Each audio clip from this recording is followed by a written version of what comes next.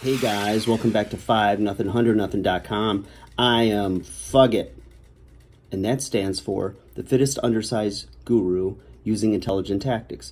Today, guys, I want to talk to you about a little saying that I heard years ago, and I don't remember where it was. Eventually, when you've been in any field and have studied quite extensively in any field, you start to forget more than you remember, and I think this is one of those cases. And it is, nothing tastes as good as being in great shape feels. Okay? Now, back in the day, in my teen years and early 20s, I was the fat boy. I loved my food. I loved Italian food, being Italian. I loved fast food. I loved pizza, you name it. I just love food. And after watching Super Size Me, the documentary about McDonald's and whatnot, it really helped me to understand at least my own food addiction and, wants and desires and like this craving that just never subsided inside of me to have junk food. So I would be on this crusade through, like I said, those late teen years where I'd get up every morning and I'd have 2 toaster strudels, and I would have Pop-Tarts or something like that. Then for lunch every day, I would go to McDonald's and just have a giant sack of food. And then every night for dinner, I'd order a large pizza. And I did this, for a long time. And granted, I still went and worked out every day. And I was like thick, strong. I'm a teenager. Of course I am. I had all that testosterone flowing. But, I didn't, if I took my shirt off, you'd say, yeah, he definitely does not walk the walk as far as what he eats. So I remember my cousin, he was going on a cruise for his senior trip, and he was kind of like me. We liked our junk and all this other stuff, and he goes, you know what, I have a bet going with my buddies that I'm going to be the most ripped on the cruise. I'm going to be lean. And so I watched him for the better part of 6 to 8 months, just like diet, like religiously, and work out every day, and just watch the fat melt off of him. And sure enough, when he went on that cruise, he was shredded. And I thought to myself, God, if he can do it, I can do it, because it's different when you see somebody in real life that and you see them go through a transformation versus, someone on Instagram or before and after, product marketing thing. Because it's like you in one sense believe it. When you see it right in front of your eyes, it really holds a lot of weight. So what I did was it really inspired me, and I said, I'm going to do the same thing. And I just swore off all fast food, and I didn't know exactly how to diet, but I knew like a baked potato was better than French fries. I knew that a chicken breast was better than a hamburger, things like that. So I just started making the changes that I knew were sensible, that were pretty common sense. So made those changes, and I stuck to it for like close to 10 months. And went from around 215 pounds to neighborhood of 160, 165.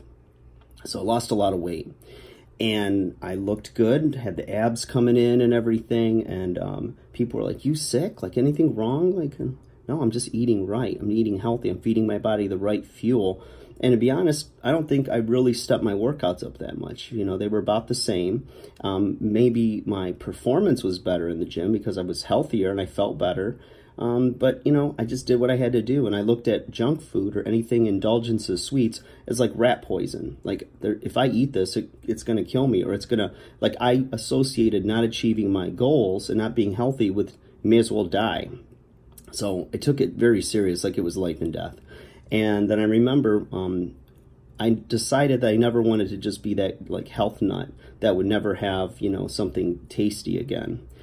So I finally challenged myself, and I went through to a pizza place and got 1 slice of pizza, and I sat there, ate the piece, threw the wrapper out, and left. And I had never done that before. I mean, I would get a whole pizza, and that was my pizza. And I felt so victorious, just as good and accomplished as I felt from doing the 8, 9, 10 months of like strict dieting. I felt just as accomplished because I showed self-control in that way, that I could have that as a part of my life, a small part, and not have it every day or feel like it was going to be a trigger to have me overeating. So it was pretty amazing. And I gotta say that over the years, I've had very little, very few issues, if any, since then with like food addiction. Sure, like everybody else, I might just have those days where you're starving or when you're sick and you just really want something that's like a comfort food.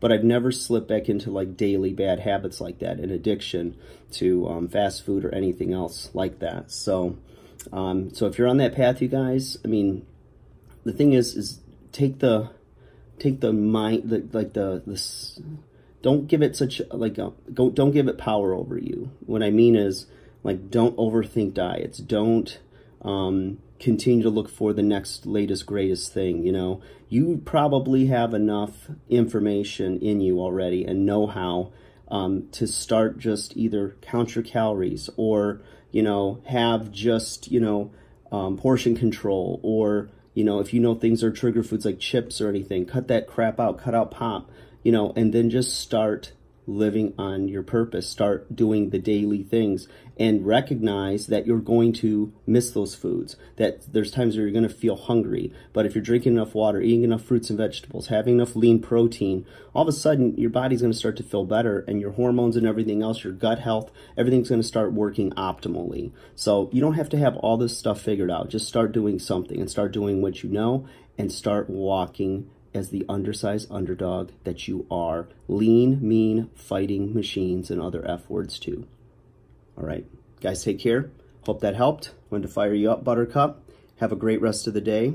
Like, share, subscribe, and we'll talk again soon.